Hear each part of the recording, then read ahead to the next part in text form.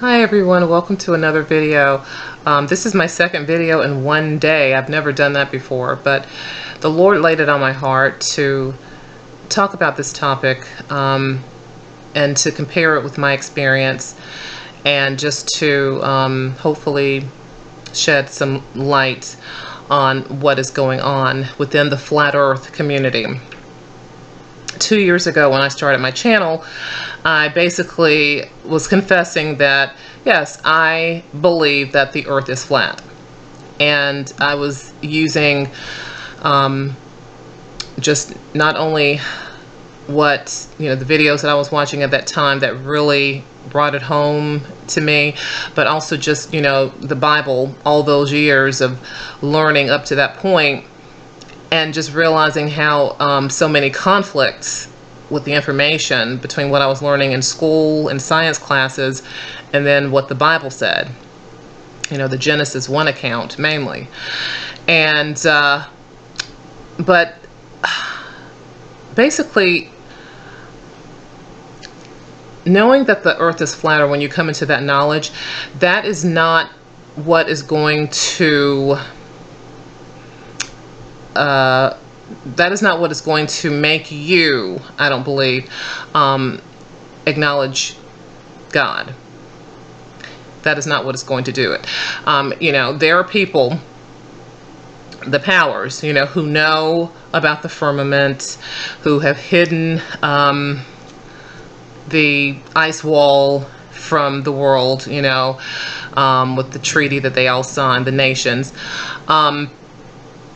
They know about this. They know the truth about the earth, that the earth is flat and it is not a spinning ball. So that proves that the knowledge of the flat earth is not what is going to make you right with God or make you want to acknowledge Him. The other evidence is found in the Bible. I'm going to turn to Romans chapter 1. I'm going to start with verse 17. It says, "For therein is the righteousness of God revealed from faith to faith, as it is written, the just shall live by faith. For the wrath of God is revealed from heaven against all ungodliness and unrighteousness of men who hold the truth in unrighteousness." They hold the truth in unrighteousness. So they hold the truth because they know it, but they're unrighteous because they don't have a right relationship with the Lord. Verse 19, "Because that which may be known of God is manifest in them, for God hath showed it unto them." You see, God has given, He's poured into every person, at birth, Him, the knowledge of Him. Even if you weren't raised in the church or raised as a Christian or raised to know about a creator. Romans 1 tells us that it is something that is innate. It is something that is innate in us, within us, to just know God, because it says, "For God hath showed it unto them and to us." Verse 20, "For the invisible things of Him from the creation of the world are clearly seen, being understood by the things that are made, even His eternal power and Godhead, so that they are without excuse." Verse 21, "Because that when they knew God, they glorified Him not as God." To repeat, they glorified Him not as God, neither were thankful, but became vain in their imaginations, and their foolish heart was darkened. Professing themselves to be wise, they became fools. Okay, so all of these people, these pseudoscientists, scientism, people who are just giving us false facts, who believe believe that they are gods. That is what they're doing. They know that the earth is flat, and they know that this whole thing is a hoax, but they do not want to glorify God. And so they are rejecting that, even though it is clearly seen. It says, you know, the invisible things are clearly seen, being understood by the things that are made. They know. They know that God exists. He's the creator. That he made things. He made the earth flat. He made everything. They know that, but because their imaginations became so vain, and their hearts, their foolish hearts, were so darkened, that is when they came up with all of these lies about the earth. Okay, so it just proves that, you know, when you come into the knowledge of the flat earth, that is not always going to be the wake-up call for people, because as we've seen, and I did a video about, I said, truthers who are still in darkness. They want to blow the lid off of this story and say, yes, we've been lied to. The earth is not a spinning ball. So they believe the earth is flat, but knowing that does not change anything about you inside as far as your spirit, your heart, your mind towards God. Because it goes down to verse 20. Which verse is it? Verse 25, it says, who changed the truth of God into a lie and worshiped and served the creature more than the creator, who was blessed forever. Amen. So there are so many people who have now, they've made the creation of the earth, which is flat earth, that has become like their idol. Just like these other people, they would worship, it says, birds and four-footed beasts and creeping things. They started to worship creation, and they just completely ignored and rejected God. So the knowledge of flat earth is very significant, I think, to hopefully shock people. You know, it's like a shock that will kind of jolt their systems and their consciousness, and hopefully help them to say, oh, well, why such a big lie? Why such a big lie? And wow, they are trying to hide God. You know, that is our hope, that's what it does. That's why we are telling so many people, the Christians who are believers in the flat earth. But we also know that that is not the end of it, because there are people who already know that the earth is flat, who are willingly and willfully pushing the spinning ball and willfully rejecting God. And it says, you know, he has shown it. It's clear. It's clearly seen.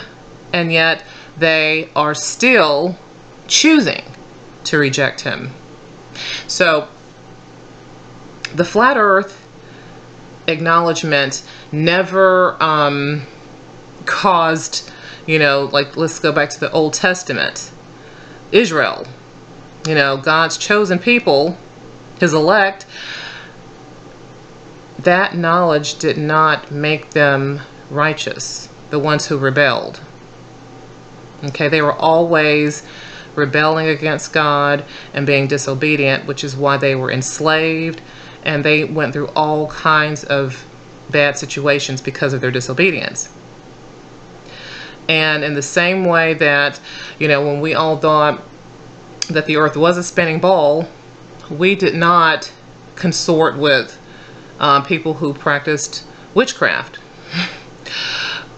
We did not consort with people who stole or killed, or, you know, just people who use profanity all the time, or were just rebellious in all their ways, and just, you know, we didn't consort with those people just because we all believed that at that point in time that the earth was a spinning ball. The shape of the earth is not what gives you solidarity, in other words. And I wish I could have thought of some better examples off the top of my head, but, you know, but the shape of the earth is not what causes solidarity. It's not. In that same way. So when you become a flat earther, it's not like, oh, we are all flat earthers, you know. And like I said, I don't really call myself a flat earther. I'm a Christian who believes that the earth is flat. Okay, so the people who believe that the earth is flat is not going to be like solidarity. I mean, it's basically like, okay, I'm glad that we know the truth about this, but what is the most important thing? Acknowledging God, our Creator, Lord and Savior. If that's not the pinnacle of our ties, then there really is no reason why we would be connected or walking together, because we really can't walk together if we're unequally yoked when it comes to that. You can't. So that is why I just feel like, the awakening is only really for people who walk in truth and in light. Jesus is the way, the truth, the life. Jesus is the light of the world. He is. So you are trying to navigate your way through, conspiracies and, oh, the government lied and all of this and that, and you're getting angry, rightfully so, but you're still in darkness. You're still in darkness, spiritual darkness. You don't want to change your life. All you want to do is blame and point the finger and say, yes, the government. This is just one other lie. There are so many lies. So many lies. Why? Because Satan is the god of this world. He's the god of this world. So everything was already, falsified before we got here.